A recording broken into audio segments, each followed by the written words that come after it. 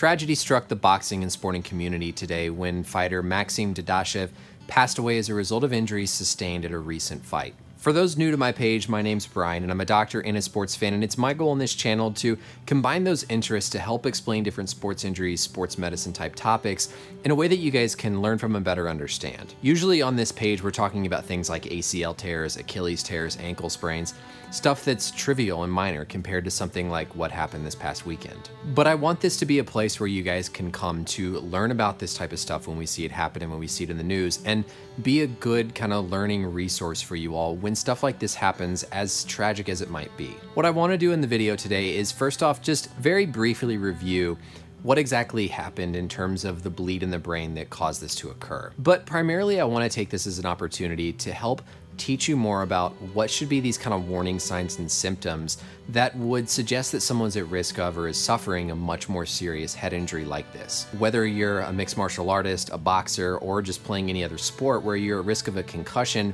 it's really crucial and important to understand kind of what signs and symptoms to look for in yourself and others, so that hopefully we can prevent these types of tragedies from happening. The report is that Dadashev sustained a subdural hematoma and ultimately passed away as a result of increased pressure buildup in the brain. Whenever you get hit in the head, whether it's in a sporting event or just falling and hitting your head on the ground, these types of episodes with bleeding in the brain are really what's most dangerous.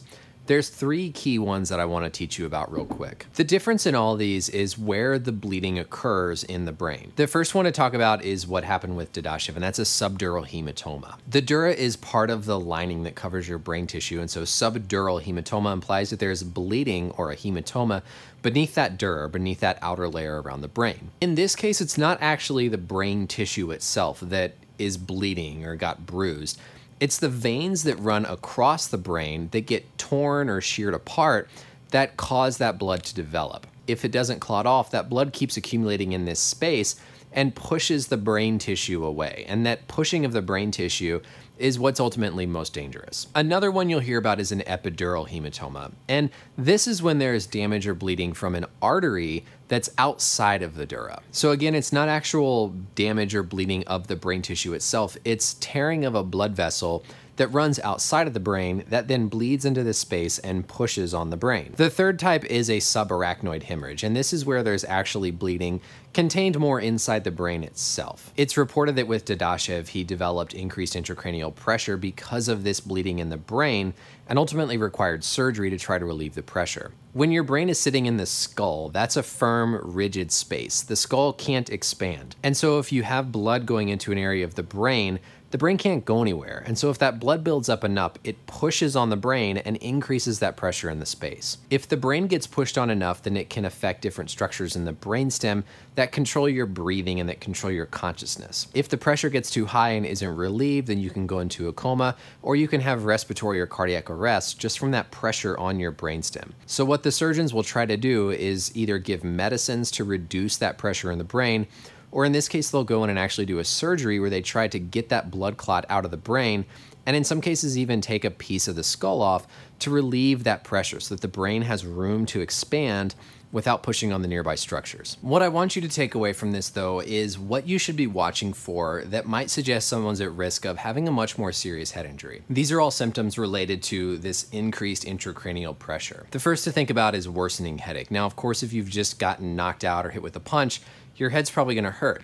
But if you start developing a headache that gets worse and worse and worse and builds up over time, that could be a sign that that pressure is increasing in the brain and something more sinister is going on. Also, nausea and vomiting. Whenever we see someone who has a head injury that's vomiting, that raises much higher concern for a more serious injury. Sometimes when this happens, we can actually see changes in the pupils where the pupils don't react to light appropriately. They can become very small and constricted, indicating there could be some herniation developing in the brain. In general, the person will become much more somnolent, much more sleepy, and just out of it as that pressure builds up as well. So whenever someone has a head injury or has a concussion, any sign of stuff getting worse, nausea, vomiting, worsening headaches, they're sleepy, their breathing becomes depressed, are all symptoms and signs that something more serious could be going on and should have much further attention. Nobody will deny that boxing and mixed martial arts are extremely dangerous and violent sports. Whenever things like this happen, it makes me consider what I might do if I were in that situation where I'm monitoring that fight, or I'm trying to watch and see and protect those athletes. In hindsight, I don't think there's anything they could have done to prevent this. Whenever things seemed to get really bad, the fight was called off, but of course, as we know, by then it was too late. The whole goal of these events is to knock the other person out, and so you're trying to induce a concussion and a brain injury in this person. And so when you have the responsibility of monitoring their safety and trying to have their best interest in mind, you can't be too overly aggressive to where you'll pull someone out who might be able to keep fighting. Then at the same time, you have to be aware of when things like this could be happening that put the person's life at risk. I truly don't think there's anybody to blame here. Looking back at how he was reacting, he was responding to questions, he was talking to the trainer. Certainly he looked more out of it, but that's what happens after you're in a boxing match and you're getting punched in the head. But certainly in the future, if you see a fighter who's throwing up, who's becoming sleepy, very drowsy, and not responding to questions, if you notice changes in the pupils or you start to notice weakness in one of the arms or the legs, these could all be concerns that there's something more serious going on, like bleeding in the brain. So for anybody out there who's a boxer, who's a fighter of any sort, or who's playing sports, be aware of these types of things. Be cognizant of what's going on with your teammates, with the other people who are fighting. Watch for these sorts of things. Try to pick up if you notice anything's off or out of place, because that really could be the difference between life and death.